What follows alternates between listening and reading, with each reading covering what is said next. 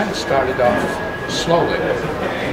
Yeah, it's something that built steam as it went along. Yeah, like for me, one person had the idea. Yeah. I was watching on Facebook and I was watching Jen doing it, and I thought, there's no way I'll ever do this. With my still life technique, there's no way I'll ever do it. But I enjoyed watching it. And I kind of jumped in. I knew I wanted to do it, but I had so many obligations otherwise that I was a little late jumping in, so I got to it right around letter E, I think. You caught right up. And great. And I ran through the finish. Yeah. I was there with them, but yeah, I kind of caught up.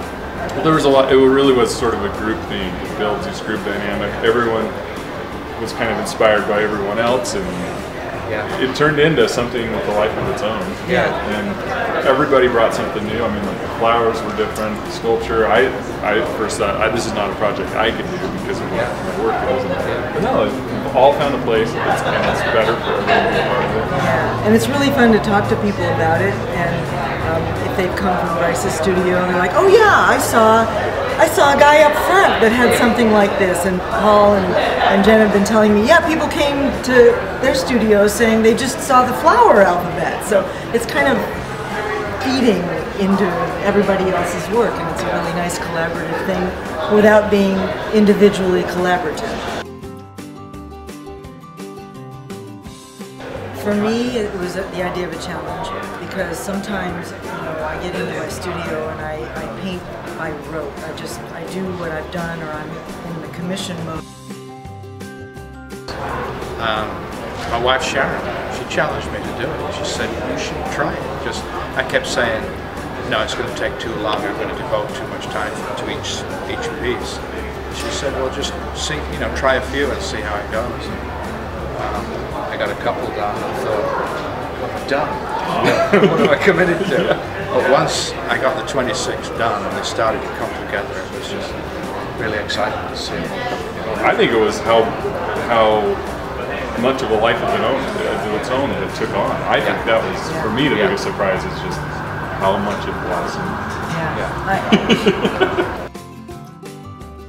For me, it was all the conversations that I've had about it. I've had so many conversations. And there's times when I would be talking about it and I maybe felt like I was an old record saying the same thing, but then people would make comments that it was a new comment, it was a new direction. It just kept growing and growing. It creates a new narrative, and I also really feel like this is a point where it's just going to grow from here.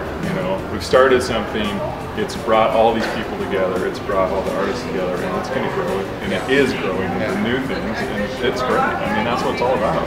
And one of the most exciting things for me is that each and every one of us are very different in terms of what our subject matter is, what materials we work in, our style, our personalities. I mean, we're all completely different, and yet we're coming together and doing this together, and it's fabulous because we are all so different and we all have such unique perspectives on a similar challenge.